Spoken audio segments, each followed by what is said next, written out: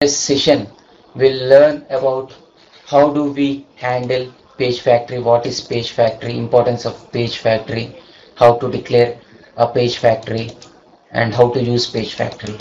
So, what is this Pagefactory? First of all, we need to understand what is the importance of Pagefactory within Selenium. Why are we giving such importance to Pagefactory and trying to use Pagefactory? So till now in the last videos you would have seen we have been using driver dot find element by dot xpath or by dot id in this way. See, if you see here, I have been using driver dot find element by dot xpath. In the same way, if you see here, I have been using driver dot find element by dot xpath. So every time whenever we use driver dot find element, we are trying to identify one element on a given web page and trying to perform the action on that particular element. So what makes the difference between Pagefactory and driver dot find element? So for example, we have taken a project and we have written some test cases. Some around, let's take 100 test cases are done, and every element has been identified using driver dot find element, like this: driver dot find element by dot xpath or by dot id or by dot name. So after a couple of days or a couple of months, one of the developer or the management of the product has come up with please change some look and feel, only look and feel, not the text boxes or anything, just they said to change the look and feel, and the developer has modified the properties of the text boxes as well. You just think that the developer has modified the properties of the web elements available on the web page as well. What happens? Immediately our scripts start failing. So when the scripts start failing, we try to check which test cases are failing and try to debug those issues. When we try to debug those issues, we see at one particular time unable to find this web element / a contains text comma text conditions xpath on the web page, and then we'll see where does this fail. What we'll try to analyze on the web page at what particular point this has failed. Maybe xpath may be easy, but when it comes to id or name, class name, it may be difficult for us to identify what was that element on that particular web page. Let me take an example over here. Let me take deal for loans website. Example, there are a number of elements in apply home loan, and I want to try to perform an action of identifying some text boxes. For example, if you see this city, other city red checkbox is disabled. Let's think this was enabled mode and we were trying to enter text into this particular other city text box. Earlier we were able to do that, but now this particular text box is disabled, and the developer has changed the ID or something. At that time, when we are running, automatically the test case fails. But how do we identify this ID is related to other city? Once again, you need to come to, as the developer has changed the city other two, he has changed only to city, and you are trying to identify this city on the web application. So what you'll do, you'll copy this city other which was earlier and try to check on the web application and not find that particular element on the web application. So here now you are able to see, but when it is modified, you will not be able to see. So in such areas, how would you identify that this is the particular web element has been modified by the developer? Or in areas, for example, there are hundreds of test cases, and because of some environmental issues, that particular element was not found. So in order to overcome all these things, the Selenium team has come up with a concept called Pagefactory. What is this page factory? Page factory is nothing but defining all the elements at the starting of the class. What is this? Once again, defining all the web elements at the starting of the class and giving them a meaningful naming convention that will help anyone to identify that particular element immediately. Today I have written the test case with driver.findElement and someone is executing and someone is modifying. No one knows what that element was and how to debug that element when it has failed. When you give a meaningful naming convention for each web element, in such situations you will not face any kind of issues for someone to understand or debug or analyze, or the same person who has written, and when he is debugging that such elements, you will not face any criticality.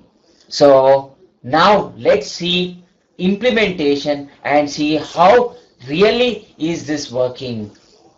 So what I am doing, I am trying to create a class over here, new class, and I give the naming convention as Pagefactory program, and on enter. A new class has been created and Selenium team has given us a standard prototype of writing a Pagefactory element. So this is the standard prototype that is being used. So I'm just giving you this here. So @find by, @find by is nothing but it acts as driver.find by. If you see this @find by, this @find by acts as driver.find element by dot driver dot find element by dot. So this then either it is an XPath or ID or name. So here we need to mention either we are trying to use ID or name or XPath, ID or name or class name, etc. Whatever we want to use, whatever the element that we have identified, according to that we should put that in double quotes. We have to put that in double quotes. Here we have to put that in double quotes. Then we need to define that it as private web element. As we know that in the last videos we discussed that a single element can be treated as web element like this. Web element equal to driver dot find element by dot XPath, and the XPath in the double quotes some ABC. I am writing some ABC. So now I am covering this XPath in a web element, the web element E. Now this E is a web element which has the identification of this particular element. So this element is nothing but E now. This element is nothing but E. So in the same way, the Pagefactory is identifying this element as E, and we have to give a meaningful naming convention over here. A meaningful naming convention. For example, this I have written for a Gmail account, sign in underscore button. So at any point of time, if an element fails, immediately we can see that sign in underscore button has failed, and we can identify that particular element easily. Oh, sign in underscore button has failed. That means on Gmail login, sign in underscore button will be there, and that's where this particular element has failed. Okay, so we need to go over there and see whether any ID or name or class name has changed over there, or XPath that we have written is not identifying that element. This is how we use this Pagefactory. So now let's get into the real implementation with an example. So So I am importing @find by from from Selenium, and web element again from Selenium. So now this is the standard. Now before I go with, let me write a program. Public WebDriver. So I'm declaring that WebDriver of type WebDriver and importing that. So once this is done, I'm trying to write a constructor public void Pagefactory example. Pagefactory, pardon me, it's not void, it should not be void at all. Pagefactory program. So within that, we have to write driver equal to new Firefox driver. So I'm taking Firefox driver. So if you see here, driver is equal to new Firefox driver is initializing the Firefox driver, etc. But in the last classes, every time in the last videos, if you remember, I was telling that we need to initialize the Firefox driver, and driver variable will inherit all the properties of Firefox and the commands that can be used on Firefox driver. So now, as we are going to use, and every time we were writing driver dot find element. So as discussed in the last videos, the first thing that will be called in a given class is the constructor. In the constructor, we have written driver is equal to new Firefox driver. So we were using driver dot find element. That means driver was initialized in the constructor which was invoked, which was firing at the starting. So there was not at all a problem. But we are now using a Pagefactory. Pagefactory will not use driver. It is going to use @find by directly. So we should initialize the Pagefactory concept as well. So I'm going to write over here like this, Pagefactory. So Pagefactory dot init elements.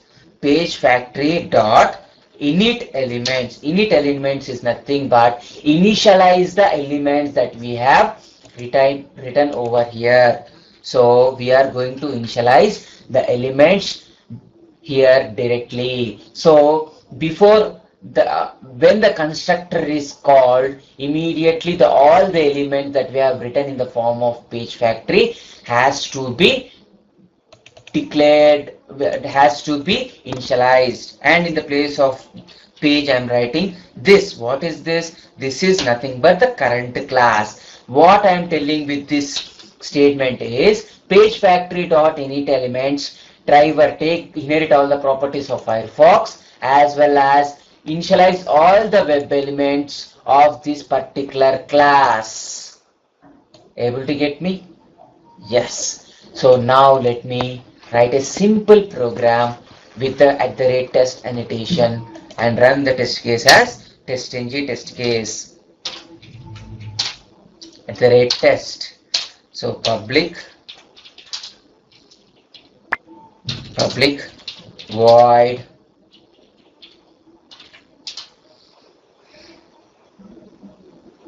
Pagefactory example.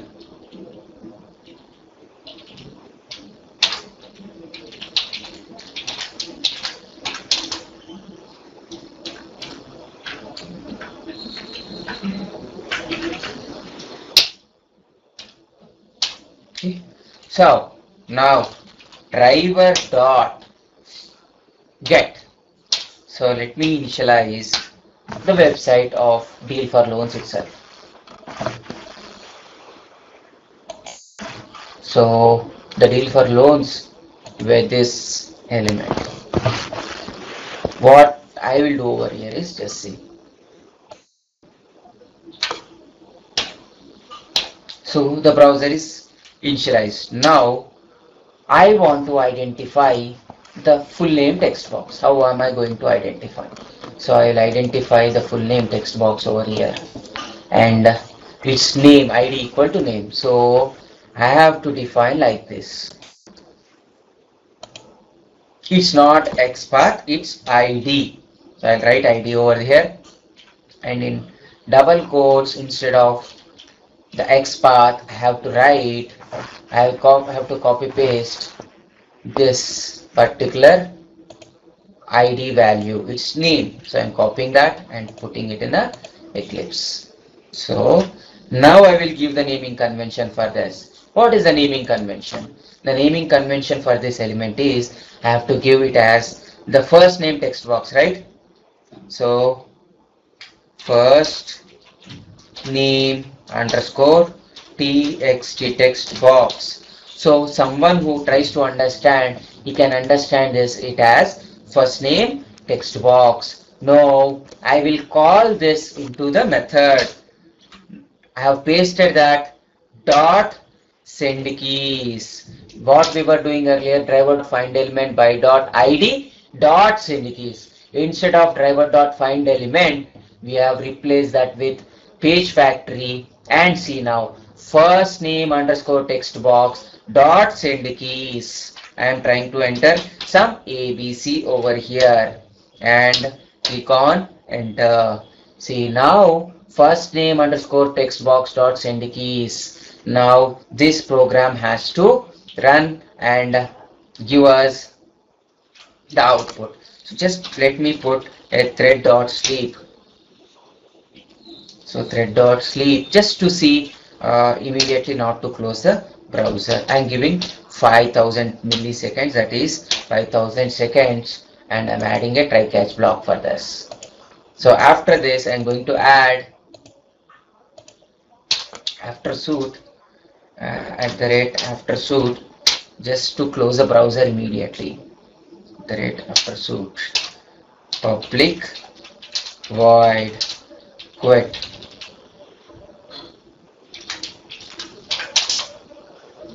driver dot quit. So let me run the program and show you how the Pagefactory runs now. So run as testng.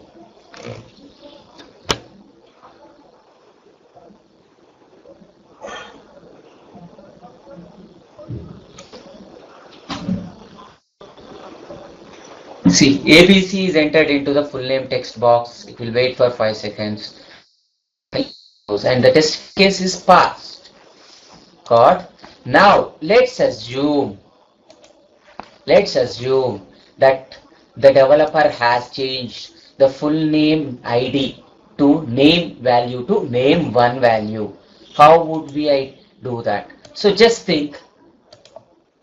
I'm just trying to give a invalid idea over there to show you that how Pagefactory can help us.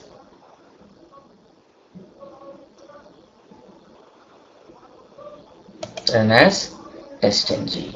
So immediately this has to fail for us. So it has failed.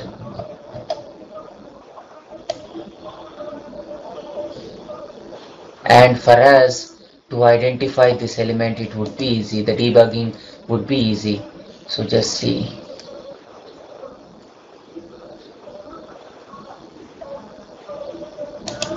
Now it says when I clicked on that element, first name underscore text box, this has failed.